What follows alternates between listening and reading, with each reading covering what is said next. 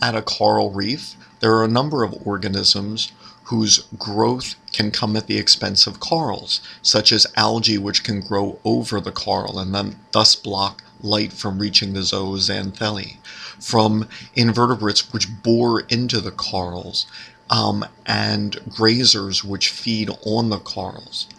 The overfishing of a coral reef often removes species of fish which help keep these other organisms in check.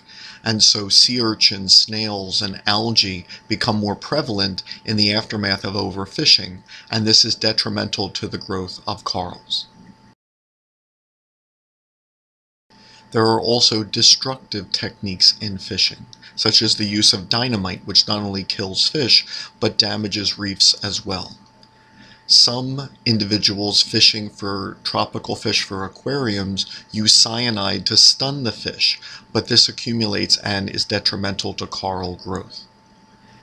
Nets which drag along the bottom can damage reefs and reduce coral reefs to rubble. Damaged reefs will grow less than a healthy reef. Corals can be negatively affected by nutrient runoff as well. If an area undergoes deforestation, then increased erosion will bring more sediment into ocean water. Sewage can be discharged directly into ocean water, and this is especially prevalent near islands because many islands are formed from old coral reefs and so lack soil, which is very absorbent, and so much of the sewage is discharged directly into the ocean. This nutrient runoff may include chemicals which will damage corals. It increases the turbidity of water, thus decreasing the light available for photosynthesis. Sediments can accumulate on corals, also reducing light availability for photosynthesis. Sewage and fertilizers will encourage microbial growth, which decreases oxygen levels, and will encourage the growth of algae, which can then cover a coral and make photosynthesis more difficult for the coral itself. The chemicals in the nutrient runoff may affect the biochemical balance of the ocean water and make the formation of calcium carbonate more difficult. These images depict Christmas tree worms, which are tube-boring polychaete worms. They can bore tubes into coral and withdraw suddenly into it as retract the portion of their body which is filter feeding above the surface of the coral.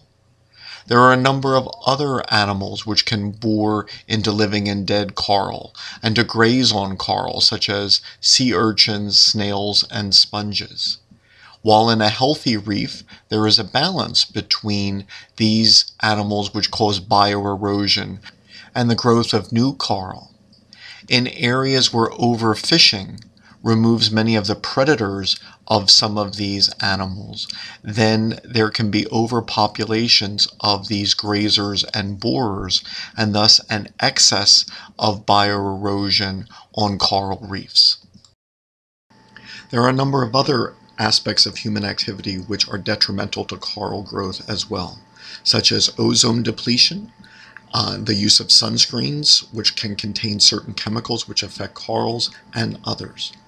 Unfortunately, many of these can act synergistically, so that one factor which would not have caused the deterioration or death of corals in and of itself may weaken a coral, making it more resistant to disease or more vulnerable to some other factor. And so all of these factors are simultaneously affecting the corals of the world. Some are more vulnerable than others, but globally there has been an increase in coral bleaching and a decrease in coral growth, which is quite serious given the importance of coral reefs to both marine biodiversity and human populations.